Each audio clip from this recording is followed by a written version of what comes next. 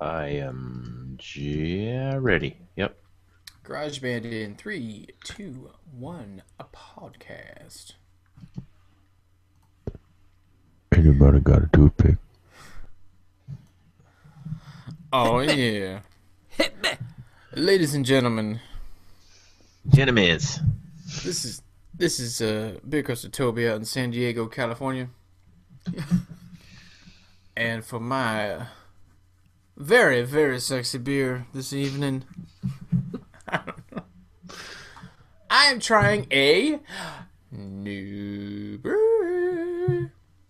That's right. This is Shady Oak Barrel House. They're from Santa Rosa, California. Their website is shadyoakbarrelhouse.com, and the beer I am trying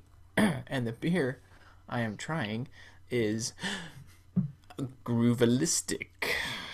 Nice. Because nothing says solid gold hits like Goovalistic. Yeah. This is a heavily late kettle hopped Belgian style farmhouse ale brewed with Brettanomyces. The hops are Mosaic. Did you say heavy? I said heavy. Oh, that's heavy. Is there something wrong with the Earth's gravitational pull? It's late kettle additions of Mosaic, and then it's dry hopped. And then it receives a dose of Brettanomyces. See, now you could have said that, sexy. You totally missed your window there. I did, yeah. Yeah. Say it again. Come I on. didn't say it sexy. Do it again. Do the sentence with receives in it.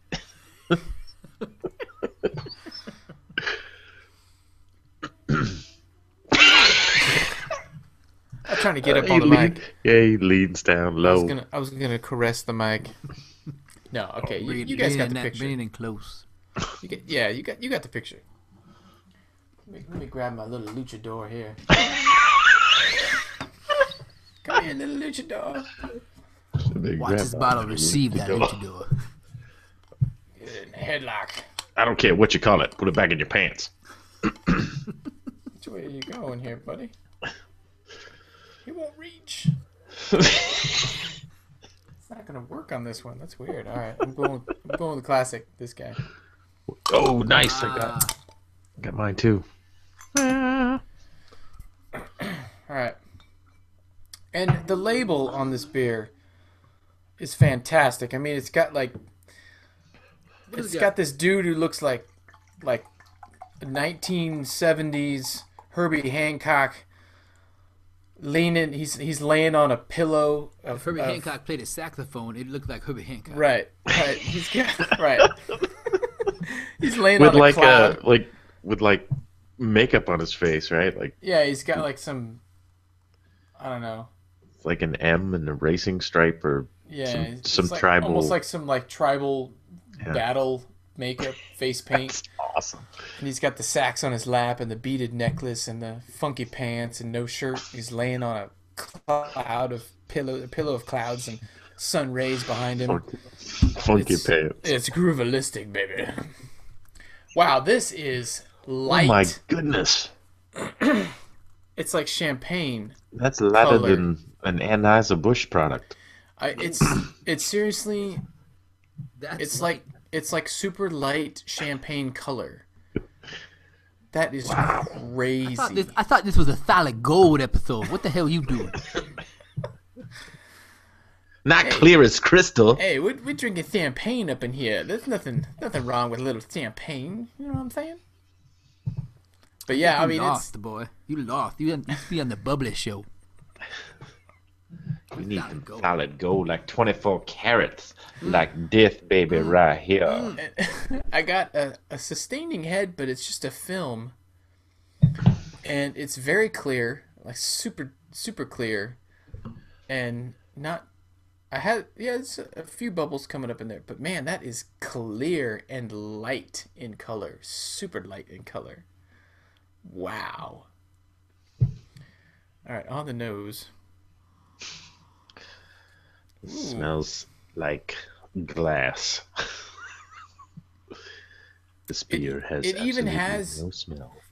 a champagne-y kind of nose. There's a like a grapey, like a white grape. Wow. Yeah, Grape. it almost smells like a Sauvignon Blanc or like a Chardonnay or something like that. Yeah. What are you Wow. smoking? Yeah, Are you seriously, sure you got a beer for this show? This is beer coasters, buddy. it seriously smells like white wine. That's amazing. And it smells like a good white wine. It even has like kind of like a buttery citrus nose. And there's something else in there. There's like a little bit of a doughy something in the background. Yeah. I mean, it seriously, if I was blind tasting and I held this up to my nose, I'd be like, this smells like a nice white wine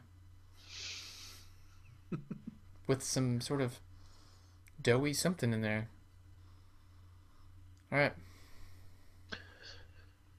Effervescent doughiness. taking a sip. A little doughy in the behind. That's my favorite kind. Oh, Damn it, I think it Tony. went right up his nose. Almost, I had to hold back on that one. Oh man, this is funky. Wow! Hey! Funky. Hit me! Oh man. Like a slap Watch yourself! bass funky. Yeah, there's Slapping the bass. there's it kind of has a little bit of that band-aidiness Uh-oh. and yeah, like Band-Aid and That's not good. well, I mean with the Brett and the all that kind of stuff, it's kind of expected, but it's not really too bad. I mean, it's funky. It's got this like strange funk happening. It's like those off flavors, you know. This one tastes like the cow got into an onion patch. Oh man, what is that? Yeah, this is very reminiscent of some vinyl, you know, like a 12-inch. That's what I'm Whoa. getting. That's what I'm getting on the tongue. Is a little bit of Did vinyl. you say you were just getting 12 inches on the tongue? What the hell are you talking about? I'm talking about LP, baby. I'm talking about Keep 1977. Keep talking, buddy. I'm sorry. I'm talking about 1977. 12-inch vinyl LP. Solid gold hits on the tongue. No, but it has kind of like a plasticky, band-aidy, and then there's a little bit of some kind of like grassy.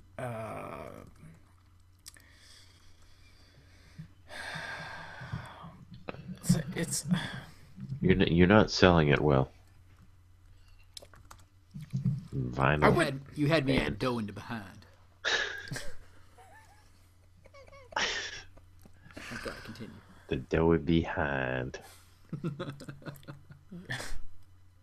I mean, now it's starting to get even lighter. I mean, there's even less of that doughiness, and the doughiness really only shows up in the aftertaste, just slightly.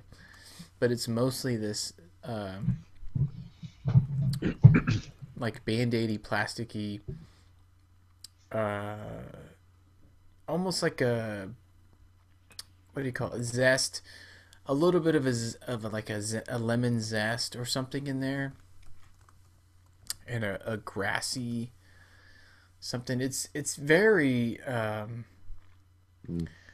I mean, I don't want to say like springtime reminiscent, but it definitely has. Well, I mean, if lemony Band-Aids remind you of springtime, then go ahead. Yeah.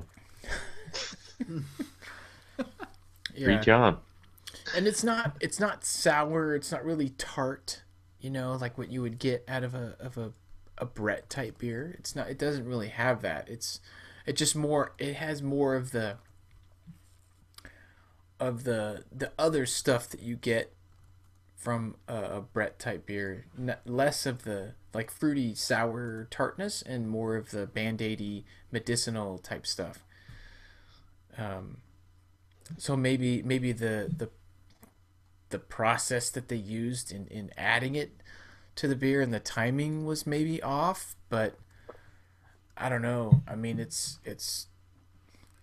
not bad. It's not a horrible beer.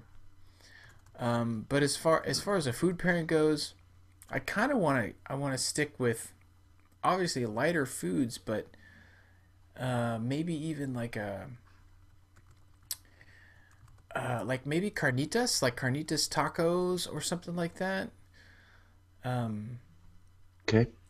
So like light Mexican food, nothing too spicy, nothing too bold and rich, but just like like a light carnitas taco and maybe a little bit of spice in there, but yeah, some vegetables, garden salad maybe. I'll just have salad. Maybe some cheeses. I mean, it might go well with some lighter type cheeses because this manchego maybe. It's very light. It's not. It doesn't. Well, one of the users on Untapped said sulfur wet blanket lemon rind. That wasn't a very positive review. Lemon rind. All right. Speaking of Untapped. Yeah, go ahead and hit me with some Untapped. Untapped comes in at 3.4 out of 112 ratings. 3.4, wow. Popular locations to drink this beer. There is one, and that is the Brew. It's coffee and beer at the Santa Rosa, California. I get two others. No? Oh, I don't. I only see one. Rattle them off. The Pint Size Lounge in San Rafael, California, and Jupiter in Berkeley, California. Jupiter? All right. Cool. Oh man, that really means this beer is just out of sight, man. This beer is far out. World. Well, you do remember the description. I mean, Jupiter makes sense. Yeah. Yes. Yeah, baby. Check out the website if the listeners are confused. All right, y'all. Well, there you go. That is the Goovalistic from Shady Oak Barrel House in Santa Rosa, California, right up there with our good friends Firestone Waka. Firestone Waka. And yeah, man. I'm looking forward to trying some other stuff from these guys. But anyway, there you go. It's Goovalistic, and it's a solid gold hit show. And up next, we got somebody else who's gonna try something that they'll. I do declare that it's my turn. Far out. All right, Tony Leone is coming up next. I'm ready. And we'll be back right after I'm all limber and ready to go. the mythages. Yeah. Yeah.